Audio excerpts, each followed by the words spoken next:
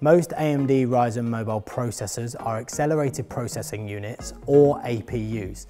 Now this means that the CPU also includes built-in graphics, which give you clear visuals and a powerful performance without needing a separate graphics card. A laptop with a Ryzen 3 series processor is good for editing documents, streaming movies and shows, and keeping up with social media.